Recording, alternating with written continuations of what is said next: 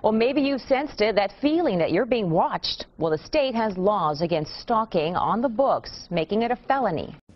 Police have arrested a convicted axe murderer for violating a protection order to stay away from the Alamogordo home where it happened more than 20 years ago. Albert Luares is in the Otero County Jail on felony aggravated stalking charges and for... Hi, I'm Dom.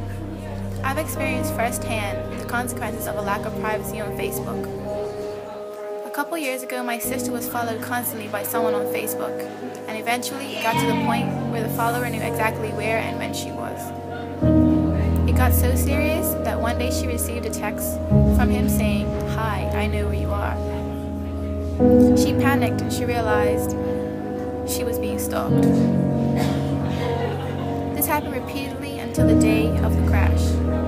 She saw the stalker behind her and she started running, but she didn't realize a car was coming, and now she resides in a hospital for the mental. This is due to the fact that she wasn't careful enough with her Facebook privacy, and this guy was able to see her pictures and posts, not even actually knowing her.